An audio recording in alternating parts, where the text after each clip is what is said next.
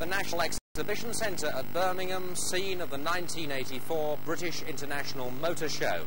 Now biannual, the show is still one of the most important shop windows on the business in the whole of Europe.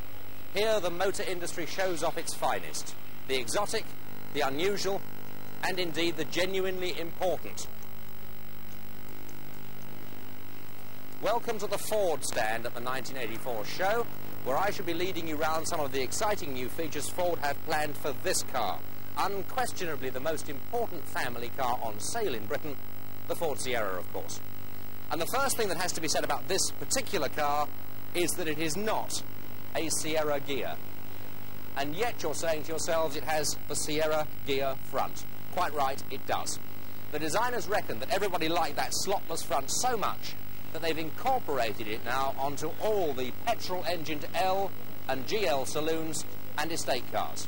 Now that's given them an opportunity to redesign the front bumper, to get better engine and brake cooling, and to incorporate a front spoiler air dam there at the bottom. There's some exciting new colours too. This one's in Paris blue.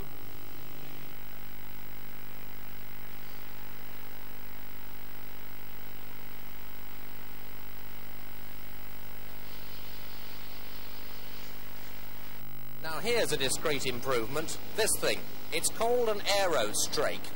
Now a strake is a term used in aeronautical engineering, and it's a term used for a device which improves the lateral stability of an object when it's moving forward. So this thing will enhance the resilience of the car to crosswinds. That aerostrake is fitted to all the saloon Sierras except the XR4i. This is the XR4i for 1985, and what Ford have done here is to give the customer more car for his money. So now a tilt-slide sunroof is a standard feature, as is central locking, tinted glass and front power windows. One or two things have gone. The XR4i motif that used to be here on the third side window has disappeared, and that very bright red insert that was in the bumpers is now a discreet dark red.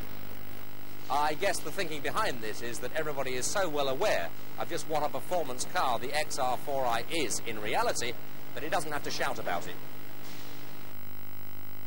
There's some nice changes to the interiors too. This is the new Fife trim on the Sierra L. The trim is carried over onto the doors, and on both the Sierra lead-in car and the L, the doors now feature the new softer armrests and high series door pulls. In addition to its new exterior wheel trims, the GL is really quite new too. This is the strobe and velour fabric trim. Very nice it looks as well. All the GLs now carry a 5-speed gearbox, and the petrol engine cars have a standard fit tachometer. And have you noticed these? These are the new head restraints for the Sierra saloons above the lead-in model. They're smaller. The idea is that rear seat passengers get better visibility while still, of course, meeting all the safety regulations.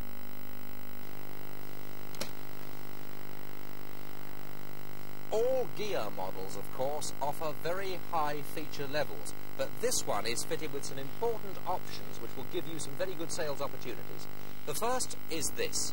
It's an integrated air conditioning system, very similar to the one fitted to the Granada Gear X. Now, if you know anything about Granada air conditioning, you'll know it's very good indeed, and this is no exception. This is available on 2 and 2.8 litre cars. The next option is available on 2.3 litre diesels as well. This.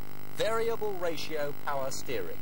Now the idea of this is that the steering remains very light at low speed, so it's ideal for parking, but the feel starts to come back, the power assistance disappears as you go faster, on the motorway for instance. Another good option.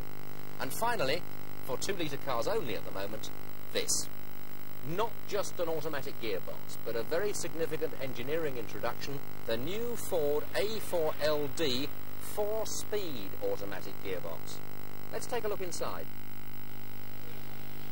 What the Ford engineers have succeeded in doing is producing an automatic gearbox which produces economy figures within 1% of those achieved by a conventional 5-speed manual gearbox.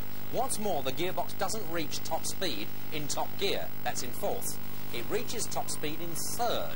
Then as you back off the accelerator, it slips into 4th gear for a real overdrive effect, for relaxed, economical, high-speed cruising. Now, you're not stuck with this gearbox as a 4-speed unit. There are 2 drive positions. On D, you just get a conventional 3-speed gearbox. On DE, the gearbox will, if you let it, slip effortlessly into that overdrive, cruising 4th ratio. What's more, on those positions, 1st, 2nd and 3rd ratios will freewheel when you lift the throttle. In other words, you back off the accelerator and the engine will reduce itself to idling speed, saving valuable fuel and increasing economy all round. All in all then, this gearbox is really impressive. You should be able to sell it, and you should be able to sell it really well. On the engine front for 1985, all 1.6 Sierras will take the overhead cam engine, previously called the E-Max unit. That's the one with the superb economy and excellent performance.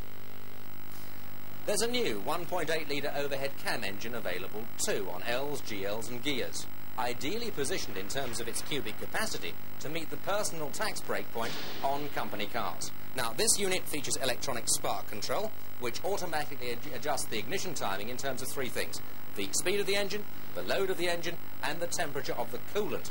It also has here an electric heater in the manifold for very much improved cold start characteristics. And all these things contribute to give this engine some pretty amazing economy figures. On a Sierra saloon, the 1.8 engine will produce an average 47.1 miles per gallon at a constant 56 miles per hour, 37.2 miles per gallon at a constant 75, and 31.4 on the urban cycle.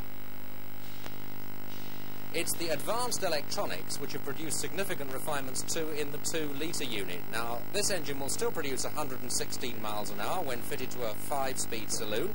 It still produces the same power and torque, but the ESC2 microprocessor engine management module has now produced rather better overall economy figures. This is how they look. The 2-litre overhead cam unit produces 48.7 miles per gallon at a constant 56 miles an hour, 38.2 at 75, and 27.4 on the urban cycle. You know, wherever you go on this stand, not just with Sierra, you will hear and see stories of improvement and engineering benefit, and that's just as it should be. The days are quite gone when it was enough merely to whack a few flashy extras onto a car to try and boost sales. No one will put up with that anymore. As you know only too well, today's customer is a highly knowledgeable person. If you claim benefits, then he must see them.